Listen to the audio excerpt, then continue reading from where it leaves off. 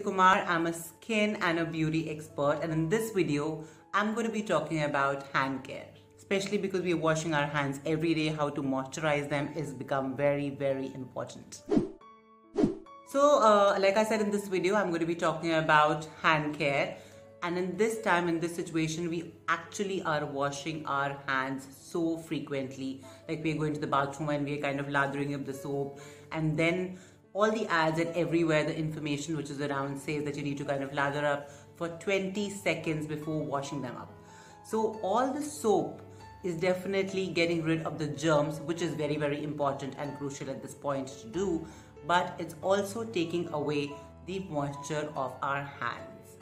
Now, how to kind of retain that moisture, because we need to wash our hands every day, which is essential right now.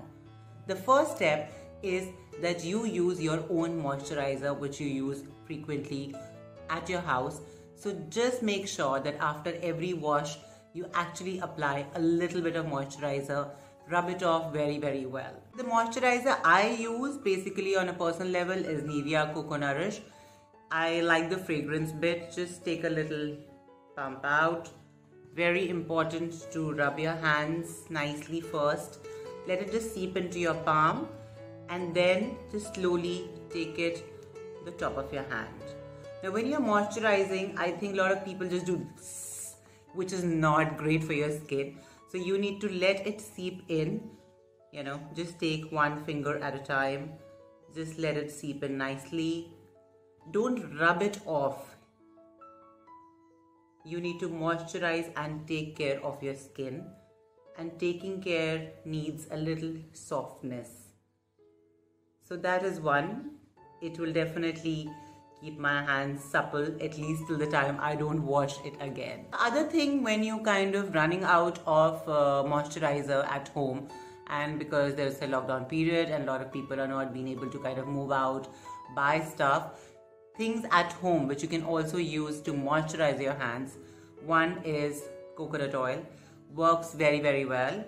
So basically coconut oil replenishes all the water loss which has happened with washing of our hands frequently.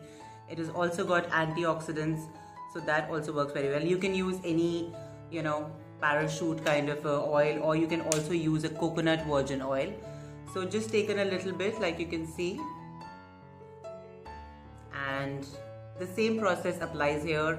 I'm going to just rub it off on my palms first, then take it to my fingers, then take it to the back of my hand, like that. Carefully work on every finger like I did with the moisturizer. So the application remains the same. It's just that because if you're running out of the moisturizer at home, you can definitely use coconut oil. Now another oil basically which is very readily available in the house is olive oil. The virgin olive oil, which we like to kind of saute our vegetables in. It also works as a brilliant moisturizer for your skin. So the process remains the same. I'm just going to show you again though. Just take very few drops, and because it's more liquidy, it kind of works pretty well.